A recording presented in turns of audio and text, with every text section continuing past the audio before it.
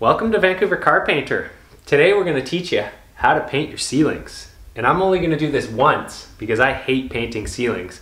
And I'm going to be doubled over from neck pain tomorrow. First, let's get the paint in here. Why are paint buckets harder to open than drywall mud buckets? Oh, it's not too bad. I'm being a baby. Okay, we got some nice crumbs in there from the lid. That's always a good start. So we just have flat paint here. Typically most ceiling paints are flat paint. This is a nice old paint. We're going to find out how many crumbs the last painter's left in it. I don't need much paint in here. I do pretty much this whole thing without a brush. So we got a little bit in there for when we need it. Let's get this off to the side so we don't trip on it. Okay, right here I have a 10 mil roller. That is a 3/8 for us Imperial folks. Now I don't actually like this size roller for ceilings. I actually like a 15 or a 1/2 inch roller. This is just what we have today. These go slower. I like to move a little faster, especially on a ceiling when I'm doubled over in neck pain. So you're gonna wanna figure out which is the shortest width. So in this case, that wall to that wall is the shortest width. So why that matters is we're going to be trying to keep a wet edge. So I'm going to be rolling in this direction. So I am going to have a wet edge from that wall to that wall, which is going to be way shorter than if I try to have a wet edge from this wall all the way over to this wall. And why you want to keep a wet edge is that way when you're painting and you're overlapping, then it blends and it looks perfectly monolithic. What are the words I'm looking for? It all looks the same, you guys. You ever looked up at a ceiling and you can see where all the overlaps are? Well, somebody may not have been keeping a wet edge, or they just suck for a variety of other reasons. But anyways, let's get started here. So first, I probably should have gotten my roller saturating while I was talking, but I didn't. So let's just get started. Getting lots of paint on here. Keep in mind, guys, I'm a carpenter, not a painter. So all you painters, feel free to tell me how much I sucked and what I'm doing wrong. Don't hold back. Okay, I'm gonna start right here in this corner. Now, real quickly, I'm gonna tell you guys why I don't cut in the ceiling with a brush. So first off, you don't need to. It's slow and I'm dripping paint. But why I don't cut in with a brush is you can't keep a wet edge. When you cut in the whole room and then you go to roll it, you're gonna be rolling back into paint that's skinning over. And the other thing that can happen, okay, so it's not skinning over, you let your cut line dry, then the next thing that's gonna happen is you're gonna have two different sheens. So you're going to see the ring around the entire ceiling where you cut in and then where you rolled onto. Dripping. All right, let's get going here. So I'm going right into this corner. I'm just starting here, get a little bit rolled out, but I'm gonna push right into the corner gently. Now you can only do this if all the walls are already primed or painted. If you do this to fresh drywall, you are going to destroy the drywall. I'm going to paint this right here, pushing right into the edge. Kind of have to angle the pole to get it sometimes. I have to place this in a more ergonomic place for me so I don't have to turn my body around. Now I try to get a lot of paint on here because I like to get distance. Okay, I've spread a little paint there. Now I'm, crumbs. This is gonna happen the whole time, I can tell. Okay, get right into the corner right here. Ring light in my way. Get right into the corner right there.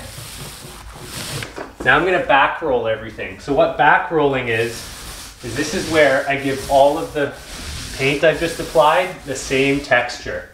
Because if you don't back roll, then you're gonna have some paint be thicker, some paint be thinner, and it's all gonna look a little different.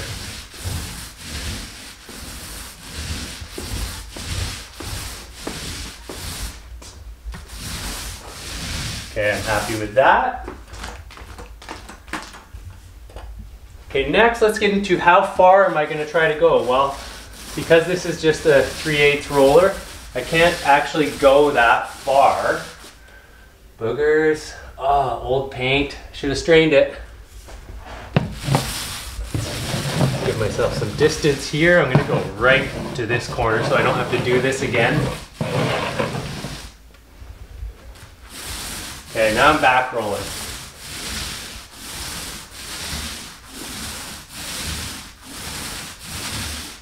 Making sure that that is all uniform. We are good. Let's carry on. Now, because I rolled right into that corner, I can move a little bit quicker on this next one. So I'm not going until the roller is dry. That's one of the things you guys need to know. I just go until it starts applying less paint. I'm now back rolling into the previous work a little bit, a couple feet, and now I'm going back real quick. Okay, the next thing I should mention is the pressure on the roller. Man, it's hard to tell you guys how to do this and get it done at the same time. But I've made videos about how to trowel mud, and when you're rolling, there's a similar sort of pressure thing. So first, let's get these corners filled in. Okay, that is good. I want a little more paint here. Reload. All right, so here's what I'm trying to explain to you guys. So right now, I'm just putting even flat pressure over the whole thing. All right, so when I'm rolling, when I'm getting the paint spread, I'm just giving even flat pressure. When I'm doing my finish passes, I'm changing the angle slightly. So my roller is going to be like this as I go this direction. And that is gonna stop it from leaving a nasty roller line, which the lighting probably isn't good enough to show you guys. So I have the pressure just a little bit towards the leading edge of the roller. Need more paint. So I'm never trying to empty out the roller either. If I need more paint, I go back for it.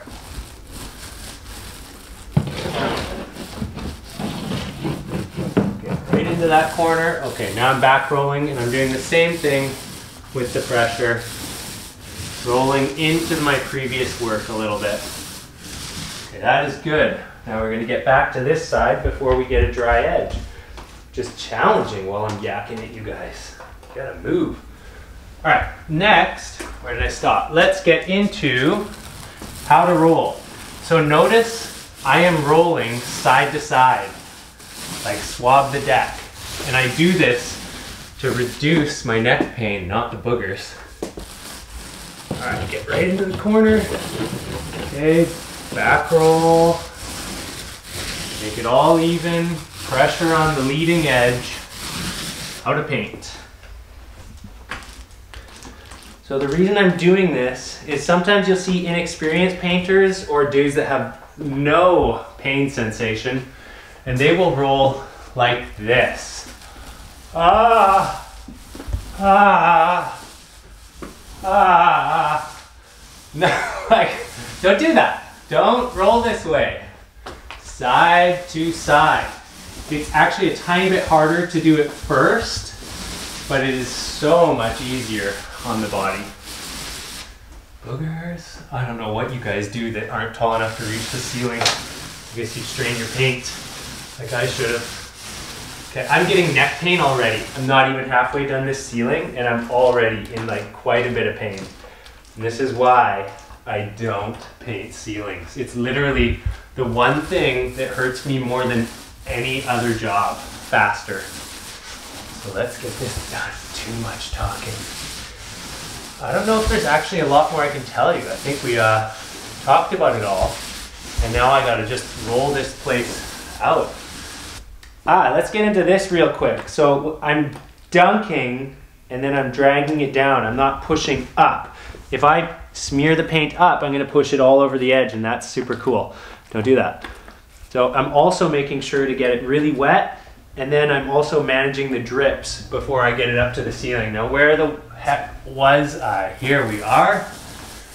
So I'm trying to get as much paint on the roller as possible and go as far as I can without drying the roller out.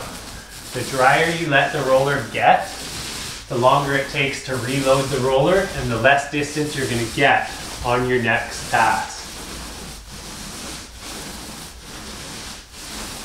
Vancouver car painter, sharing painting tips.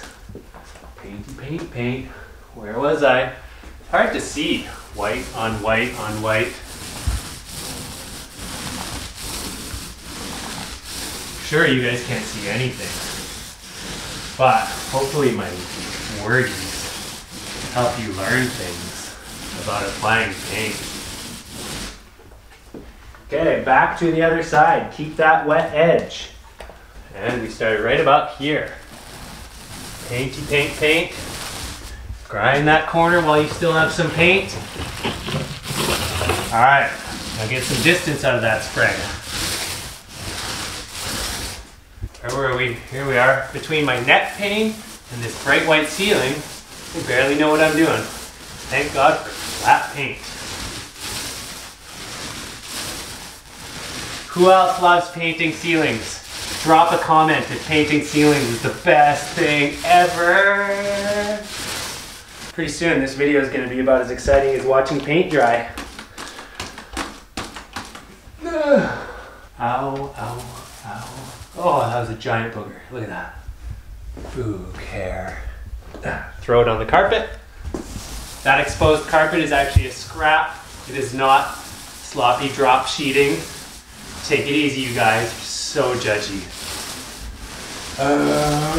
Back roll. Okay, we are good. Pressure. Pressure. There is a Goldilocks zone in pressure where you're pressuring hard enough to get the paint off the roller and soft enough to not leave nasty roller lines. And so that amount of pressure is the exact amount that it takes to make your neck hurt worse. No, I'm kidding, actually. The less hard you push, I don't even know what I'm saying anymore, guys. Let me paint this freaking ceiling already, okay? Jeez, so demanding. Sorry, it's the pain. It's making me cranky.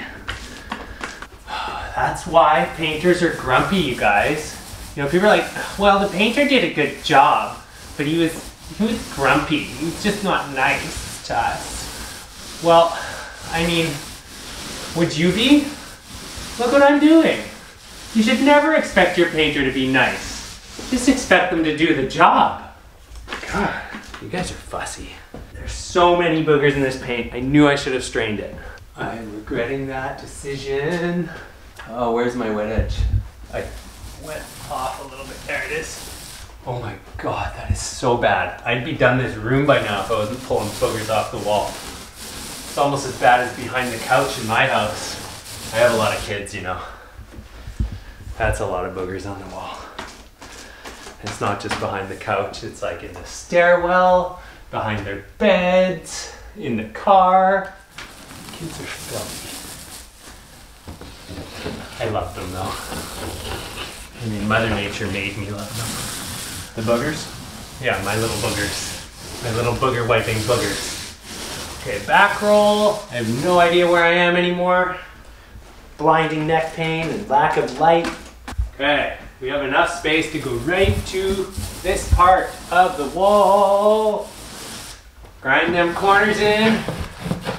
Splash and dash. Give it the mash.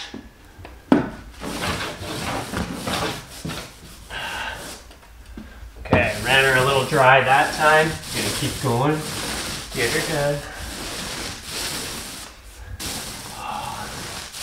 I'm gonna be done soon and I can lay on the ground and it'll feel good. You guys still watching? Jeez. Get into that corner.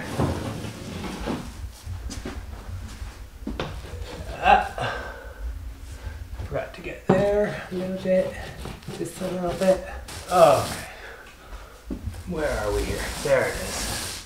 There's that wet edge. Also, this is the first coat, so as much as I want to get a totally perfect coat, there's a little bit of forgiveness on this one because I can make up for it in the second coat. You know, maybe, or I could blow that one too. You know, one of the other things that happens to me is I get like so tunnel vision that I actually kind of forget where I have rolled and where I haven't. And also, as the paint starts to dry a little bit, it looks like it hasn't been rolled. So it's really easy to start going over the work you've already done. So keep that in mind. Try and like split the ceiling into sections and visualize where you stopped and where you started. And whatever you do, don't look at the ceiling while it's drying. You will think you did the worst job ever, when in fact, it was fine and you gotta wait for it to dry. I've made that mistake before, looking at the ceilings before they dry. More paint. Where do we leave off? Right here. Get into this corner.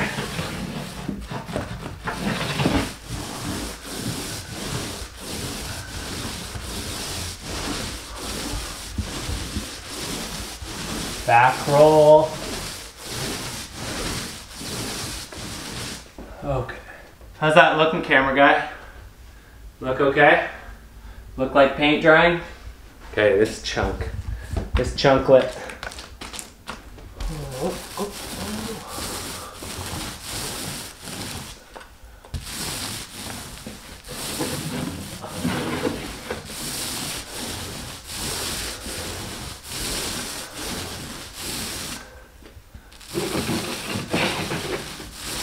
Back roll, make it pretty.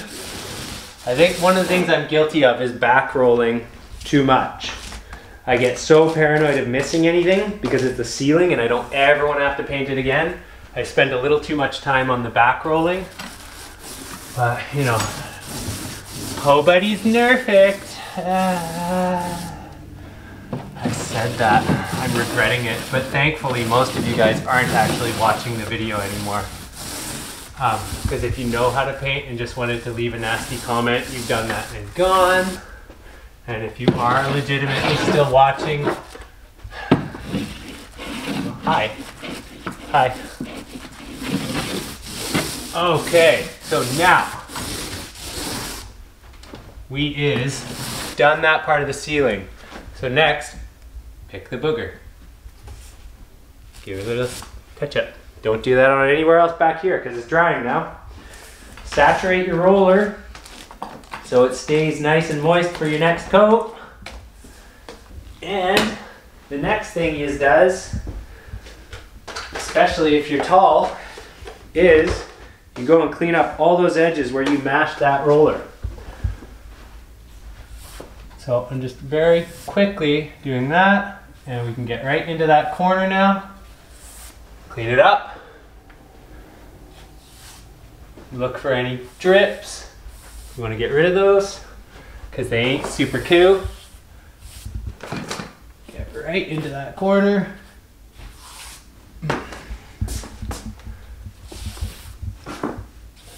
This needs a little paint right here. So at this stage, you can do this because you're going to do a second coat. So if you're touching the ceiling at all, it's gonna be okay. So I'm just getting rid of the drips of paint and the roller lines that got there from me mashing the corners. This needs a little more paint to make it awesome. That corner's looking pretty okay. You mostly just want to worry about the drips because when you sand the walls to paint those, then you can deal with the little bits of roller lines. Okay, first coat, done.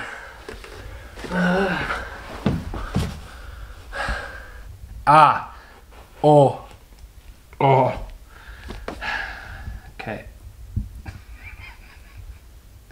You could turn it off. Well, I'm back from my neck nap, and the ceiling's actually looking really good. We've lost our filmer, however, but the last thing you guys need is to watch me roll out this entire ceiling again. First, I'm gonna check it with a light to see if it looks good enough to just add another coat or if I'm gonna need to sand it. Because to get really nice results, one more sanding would really help flatten everything down and give it a nice uniform coat. But I'm in a rush to get through that tunnel again today, so maybe we don't need to. In spite of the fact that it was looking so chunky, I managed to pick those boogers enough that we can just roll another coat on. It's looking pretty good. I'm just gonna knock down any little booger if I see one, or, you know, any roller lines, which I would never leave, so there isn't any. No, we're good. That's not all, you guys. We have a paint strainer. This is the best news yet. No more picking boogers off the ceiling. Except in my house. I don't know how they do that. Alright. And now what do I do with this thing? You guys dare me to do that? Don't do it. Oh no! Aw. Well, I more or less did it now. Somebody's gotta wash his hands. Well, I'm now going to do the exact same thing, only probably about twice as fast because I'm not going to be talking to the camera. Let's get this done. Just to give you an idea though, here's a quick reenactment. Ow, ow, ow. My neck pain. Ah! My neck pain. Ah! Neck pain. And ah! Ah! Oh! Oh! So this final coat was basically carbon copy of the first coat, minus all the talking, all the thinking, all the boogers, and the poor lighting. So it was twice as fast, but it was still all the same things in terms of back rolling, corners, blah, blah, blah. Anyways, let's take a look at how bad this ceiling looks when it dries. And then I'm gonna put the fans on and we'll take a look how it looks after. So this is what I mean, you don't look at it when it's drying. You can see all the overlaps. It looks brutal. So let's get the fans on and walk out of here. Well, let's take a look at it. So what do we have here? We have a mostly dry ceiling that does not need to be painted again. So 2 coats and it's done. That's nice. Take a look from this way. Yeah. No flashing, no roller lines. I'm happy with this ceiling, guys. Yep, pretty stoked about that. What I'm even more stoked about though is that my neck doesn't have to go through that again, and we can now get onto walls and trim and keep making more videos. So thanks for watching Vancouver Carpenters, you guys. There's just one of me today and a filmer who's, you guys don't know him. But anyways, I'm rambling. I'm just stoked that this is done. I'm happy to be making videos. I'm really interested to hear what you guys have to say in the comments about how you like to paint things. And also, what's your favorite ceiling paint? Let me know what paints you've done well with and what paints have failed you. So the brand that did that like flashing around the ceiling was Cloverdale Ceiling Paint. So Cloverdale is a local brand to here. I have also had Sherwin-Williams, the CHB, Chicago Home Builders. I've actually had that stuff do some weird things on me too, although I've heard other guys that swear by it. So I often buy Benjamin Moore ceiling paint. I'm usually pretty happy with that stuff. I think in this case, we just used super paint. So it was just flat super paint and it looks good. I'm happy with it. It actually has a slight sheen to it. So thankfully I did a good enough job painting it that we can't see things because of that sheen. Anyways, I'm gonna be sitting in that tunnel traffic. I gotta go home. Thanks for watching. Till the next video, you guys.